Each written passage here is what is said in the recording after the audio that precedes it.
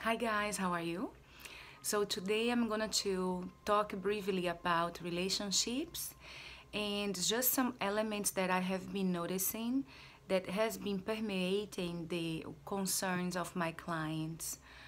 Um, how superficial the relationships today they have been becoming due to the fast pace that life has also become.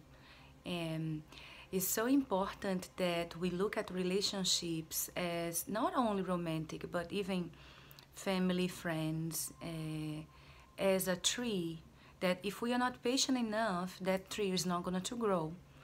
We cannot just, build and put the seeds in the ground and just, collect it in the next day. Uh, we need to be patient and be tolerant with the time that that relationship needs to be built and needs to grow. Of course, we need to cultivate, have the right soil, right time, right weather, and of course water for that tree to really grow and strong and more consistent. That's the same way with relationships. If we hurry up, we will not be able to really see the tree growing in the full potential that it can. Sometimes the real necessity that we have to really see things happening, to fulfill our emptiness, will actually sabotage that possibility of seeing things really building the consistency that it needs to build, like a tree. We need to have patience and we need to allow time for it to be growing. As much more we accelerate things, more we lose balance. Velocity and balance is not a good combination. If we accelerate and we put power, the balance will be affected. The same way is with relationships. As much more we try to connect in an intense way without really getting to know the field, we might find a very bad field to plant our seeds, right? And so it's important that we give enough time for us to get to know people, relationships, and so then the connections can really happen or not happen, and that's part of life also. So based on our fears, a lot of times we are making decisions and accelerating that process.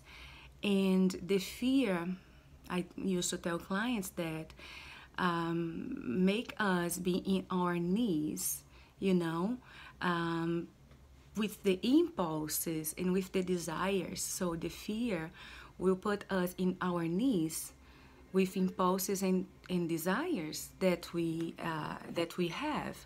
So it's so important that we don't really allow the fear to be the agent of our decisions, not even in, of course, relationships, especially actually, because we will decide things based on a urge, based on a impulse, based on a necessity that we have, not even really based on a discerning mind.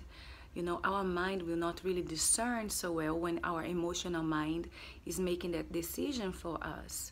So if we want a long-lasting relationship, we need to have in first place one long-lasting, consistent, trustworthy relationship with oneself, in knowing that we are special enough to not really just connect with in any kind of way with whoever is out there for us to connect.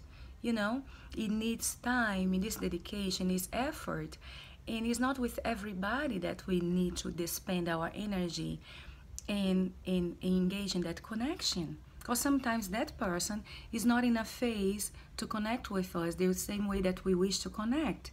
And so it will put a bad taste in our mouth and will make us feel that we wasted time or that we are not good enough. That's why this person didn't want to stay with me or didn't want to connect in the same way that I did. And all it is very subjective. It's not either or. So I believe that if we really allow oneself to slow down and to do things by a better perspective, creating perspective of the situation, we will assert more in finding our connection, in finding, you know, a person to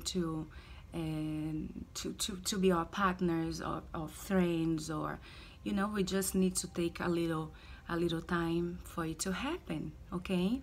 Not allow the desperation or even the fear to make decisions for us. It will make us decide for things that will really not be consistent and will really not be what we are looking for, okay? So try to have a beautiful day. I'll talk to you soon.